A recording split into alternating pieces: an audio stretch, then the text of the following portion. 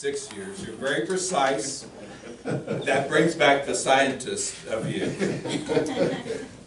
I did thoroughly enjoy the way you simplified a very difficult concept, because I've done it, of how do you vibrate a rocket? And you said, you just put a speaker on the floor, and you put it on top, and it moves. I love that word picture. You brought us into something that is very important to us. Why we should be interested. Because he still is. He is 80 a day, what, older? Older. Older than you.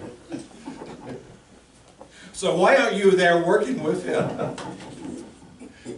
But the one thing I did see that I appreciated, that you followed his career, you had a book, and I love the space elevator, and he's going to be here in Colorado Springs, but you didn't tell us why he was going to be here in Colorado Springs.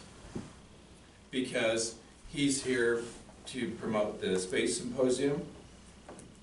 He's here to look for another job, another project. Joe, maybe you can follow this guy on how to find work. For his company. For his company. But, no, I thoroughly enjoyed bringing this individual in and helping us remember somebody. And you did give severe praise, adequate praise, and it sounds like he's not going to quit.